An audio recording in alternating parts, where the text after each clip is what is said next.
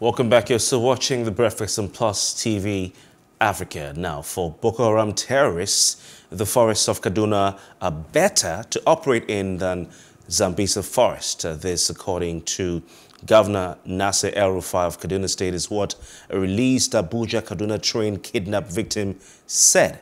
Now, this comes as the Kaduna State government has raised the alarm over the activities of terrorist groups in the state. Speaking during the presentation of the first quarter security report for 2022 to the state's Security Council, the Commissioner for Internal Security and Home Affairs, Samuel Aruan, said members of the Ansaru and Boko Haram terrorist groups have infiltrated some parts of Birnin, Gwari and Giwa local government areas. These are parts of Kaduna State. It was further revealed that those who attacked the Abuja-Kaduna-bound train, the ill-fated train, were Boko Haram terrorists. Now, the Commissioner, Aruan, also said the terrorists have been luring locals with gifts with a view to recruiting them into the criminal organizations. Governor El-Rufai expressed concern that the terrorists are moving from the northeast to the northwest with the intention of causing havoc. Now, we have joining us this morning on The Breakfast to look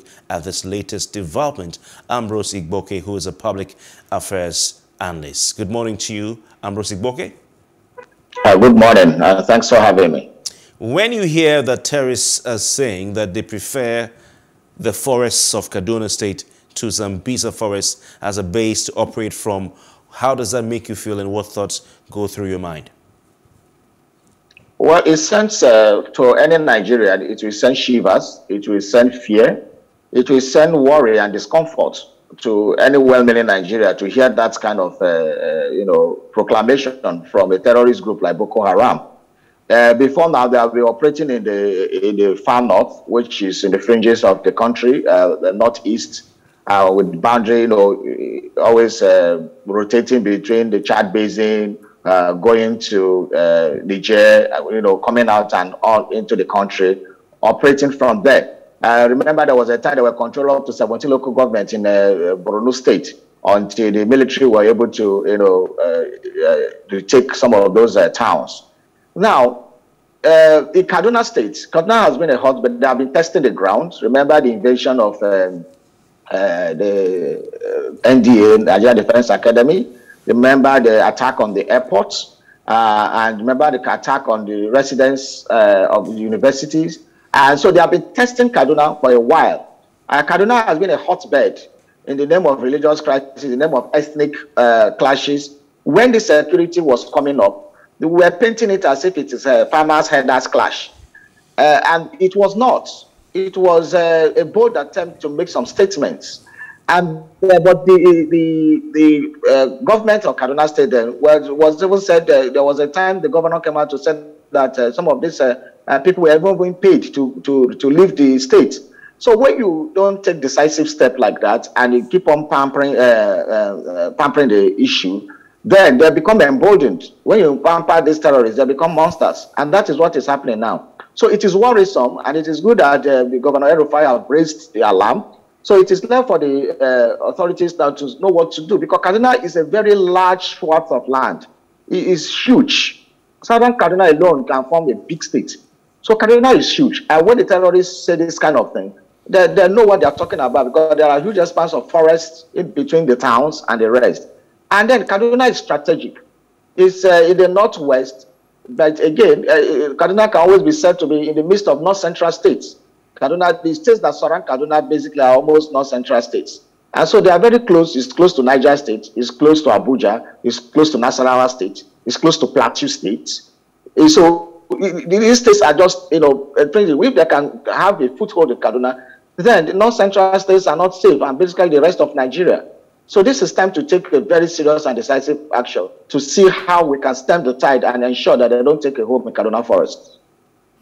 So you are talking about decisive action. Now, what actions can be taken? Because just like you have also affirmed, the government has been indulging by her actions, and that has really cost, the state what it's currently faced with.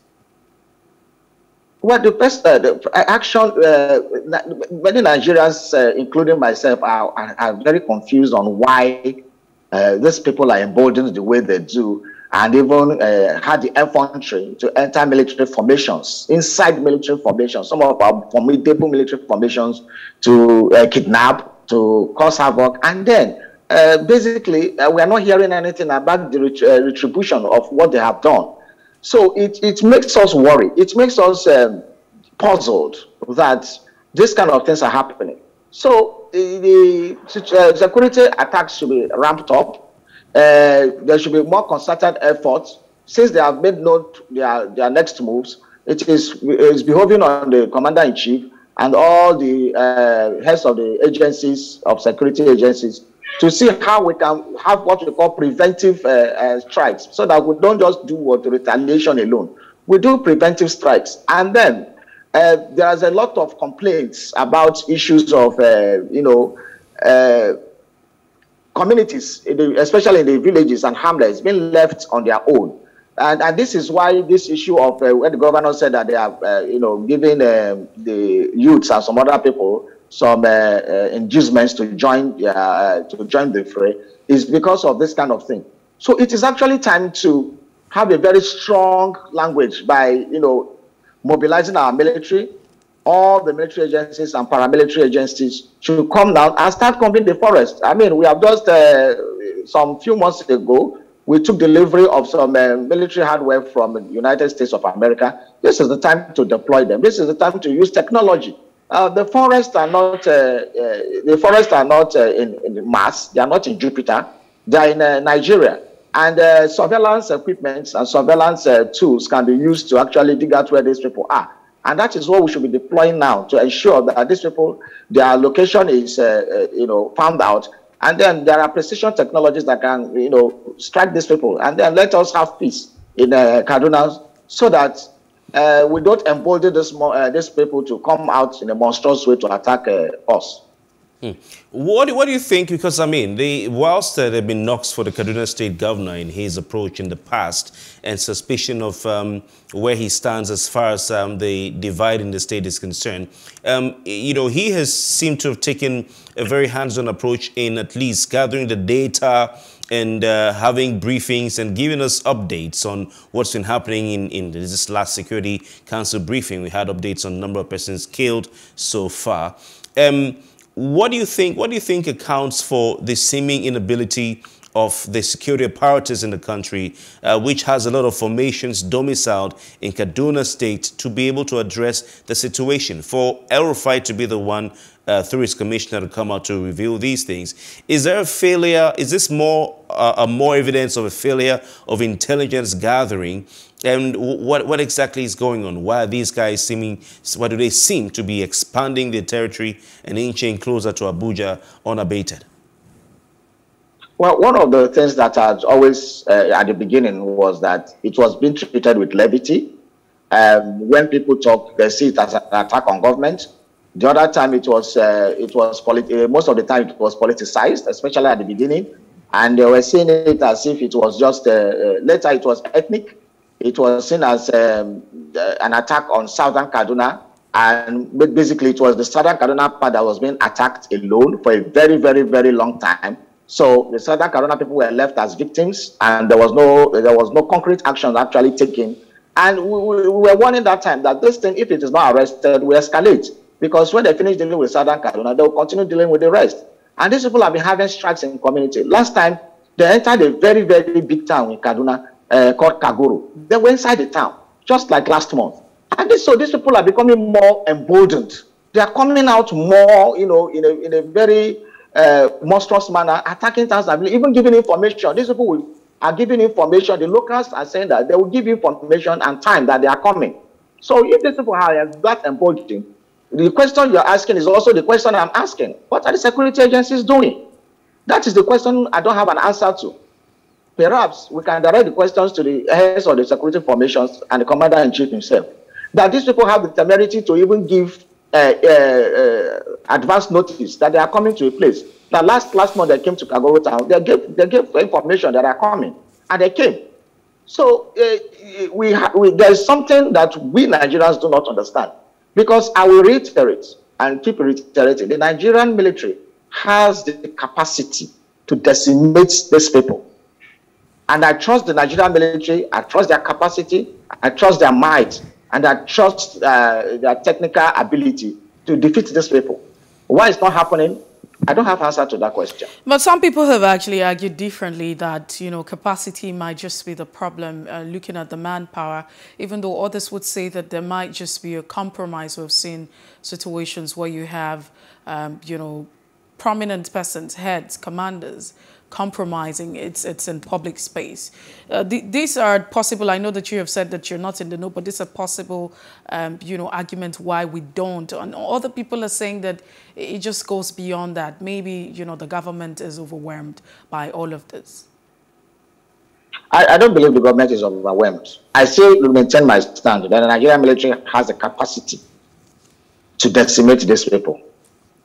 When we start probing why it's not happening. But I am not in doubt that the Nigerian military has the capability and the capacity to decimate these terrorists. All right.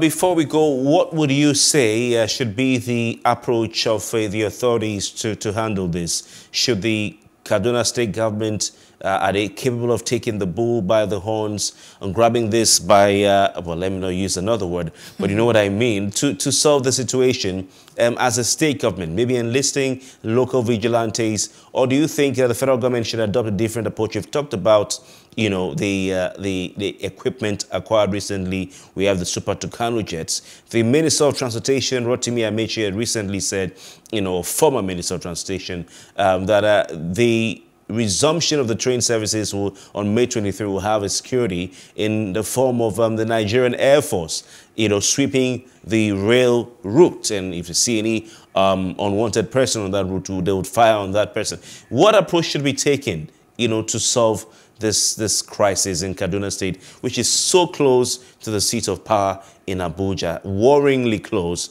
with all that's happening right now? The governor of Kaduna State is not the person in charge of the security agencies. He has raised the alarm. He has made the world know.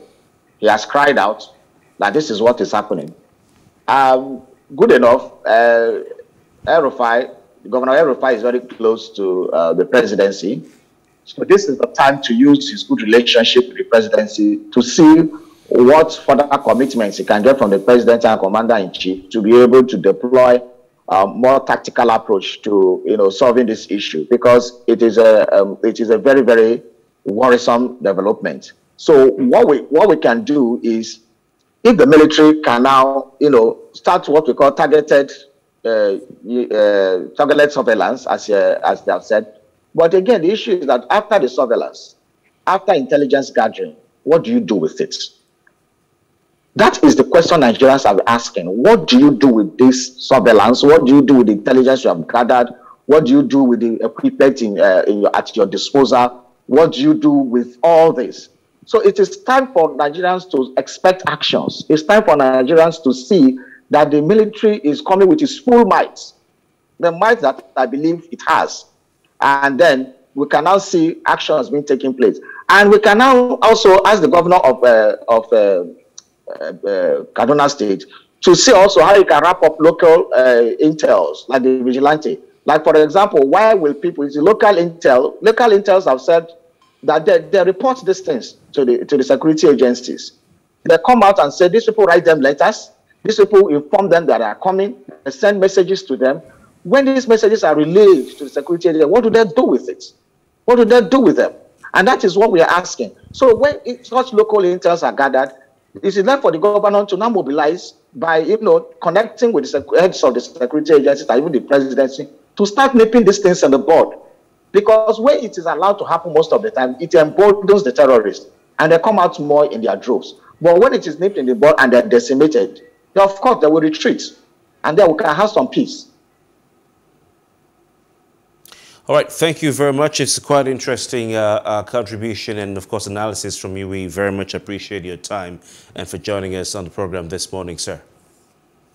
Thank you for having me.